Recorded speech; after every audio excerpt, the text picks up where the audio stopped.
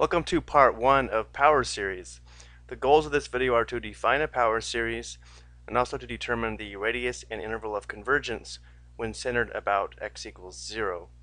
Part 2 will show how to solve problems when it's not centered at 0. A power series in one variable is an infinite series in the form as we see here, written using sigma notation as well as expanded. This power series here is centered at c, and a sub n represents the coefficient of the nth term, and the value of x will vary around c. And if the power series is centered at c equals 0, the power series would simplify to the series that we see here. A power series will converge for some values of x and may diverge for others. So our main goal for this video is to determine the interval for which the series converges. All power series will converge at x equals c where it's centered.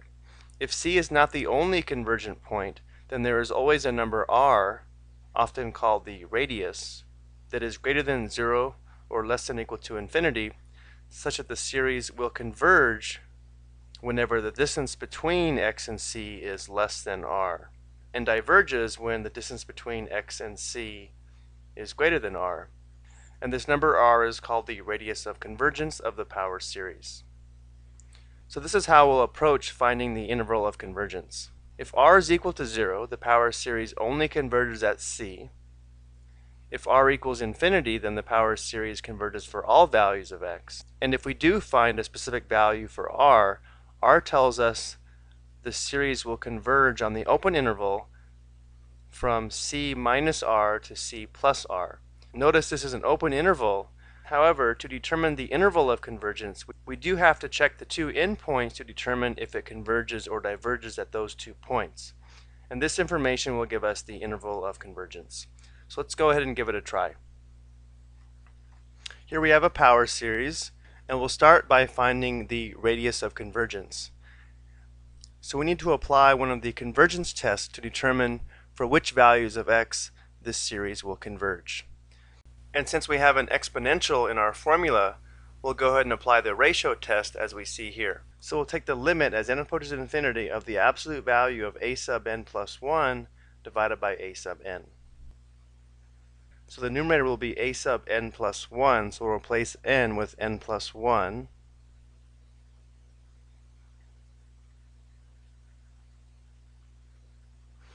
And our denominator will be a sub n, which is just n times x to the nth.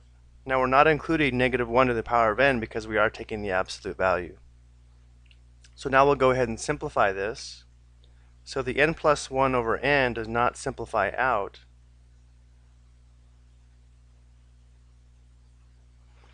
But here we have x to the n plus 1 divided by x to the n.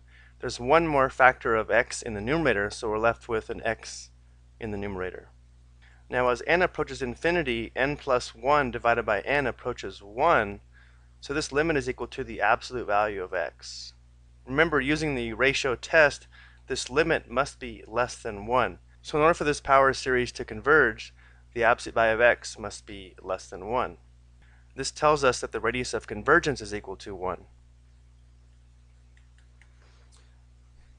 And since this power series is centered at x equals 0, that means the open interval of convergence will be 0 minus 1 all the way to 0 plus 1, which means we know that it converges from negative 1 to positive 1, but to determine the true interval of convergence, we do have to test whether this power series converges or diverges at the endpoints, or negative 1 and positive 1.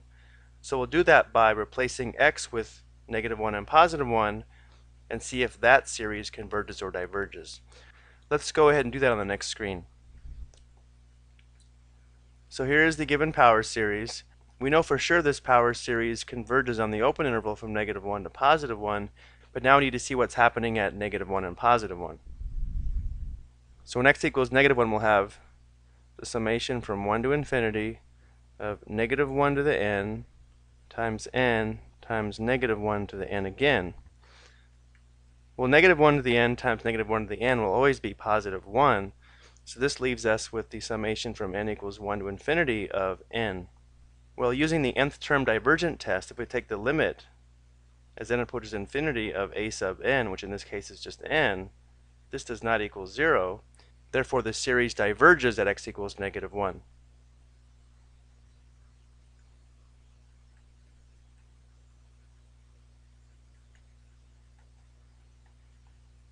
So we cannot include -1 as part of the interval of convergence. Now let's see what happens when x equals 1. If x equals 1, we'll have 1 to the nth. And even though this series does alternate, if we take the limit of a sub n, we still have the limit as n approaches infinity of n, which again doesn't equal 0. So by the nth term divergent test, the series also diverges at x equals 1.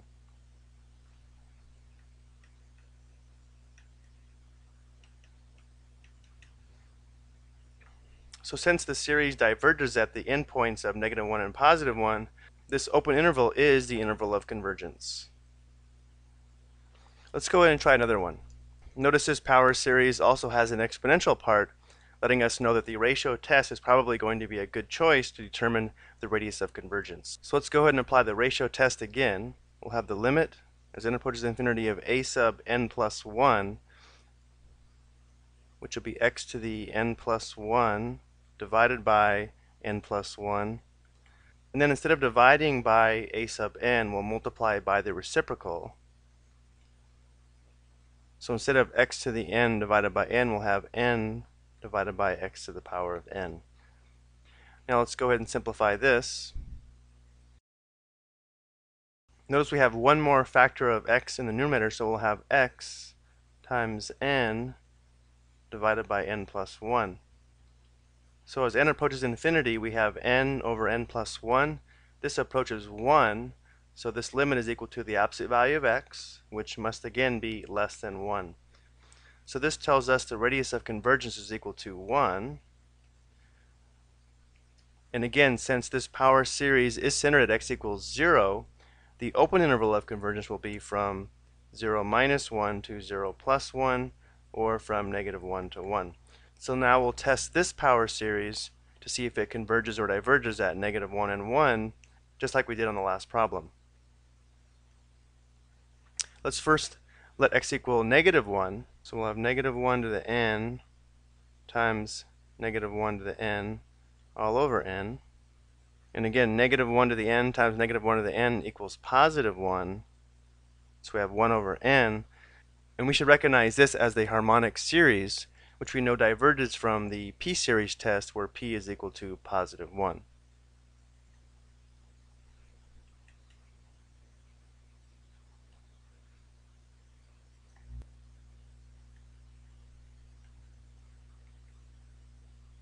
Now let's see what happens when x equals 1. So we'll have -1 to the n times 1 to the nth divided by n. Well, 1 to the nth will always be 1.